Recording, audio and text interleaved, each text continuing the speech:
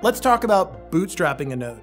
This is the operation that is really critical for you to understand if you're adding capacity to your system.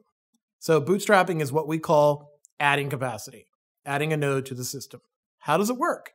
This is one of my favorite features of Cassandra, because back in the day when I ran relational systems, if I needed to do any upgrades, it meant downtime. Bootstrapping doesn't mean any downtime, and that is magical. Bootstrapping is a new node joining the cluster. How does it work?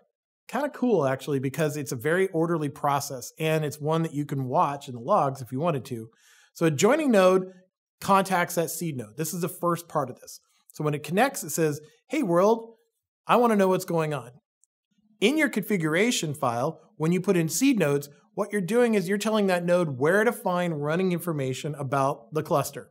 So when it starts up, it connects to the cluster, says, hey, this is me. How are you doing, cluster? The cluster recognizes, okay, you have the right configuration. That's when the real fun starts. The cluster starts rearranging itself to make room for this new node. The token ranges are now rearranged to fit the new token range for that node, or many nodes if you're using vnodes. And then at that point, you're just moving data into or out of other nodes. This is a operation that happens runtime. You do not need to bring down anything to make it happen, and it is pretty cool to watch because what you get at the end is a running system that incrementally grows without any downtime. So how do we do this? Bootstrapping a node is pretty simple. So what you're doing is you're changing the YAML file, the Cassandra.yaml file, on the node you're going to add to the system.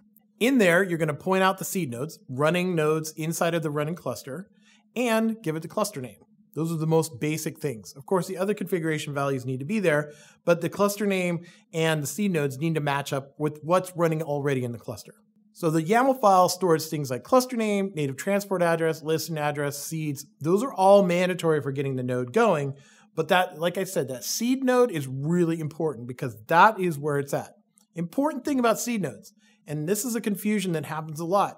Seed nodes are not master nodes or specially designated or anything like that.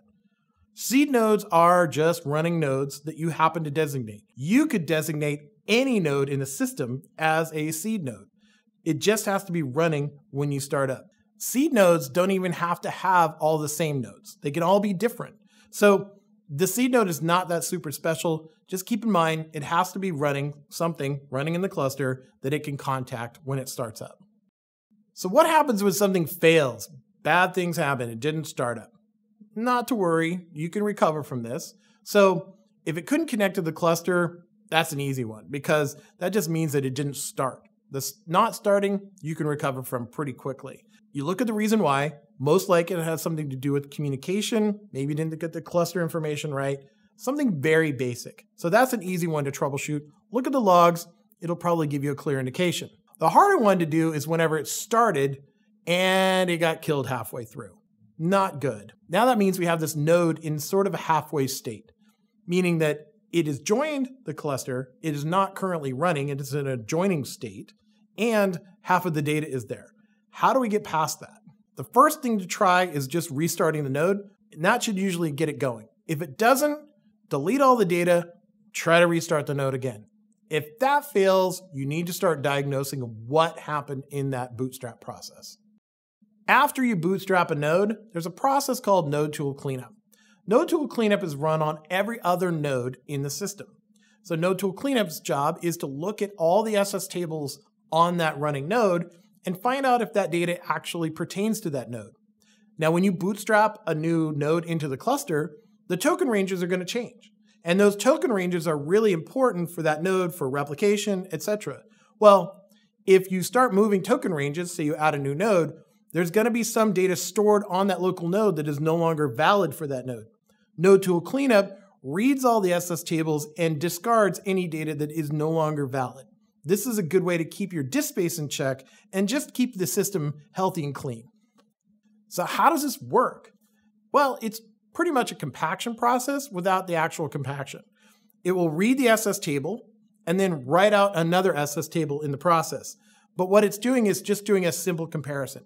It looks at the partition keys and says, is this the partition key that belongs to this node? If not, throws it out. If it is, it puts it in the SS table. Very simple. To run node tool cleanup, that is a node tool command, very simple.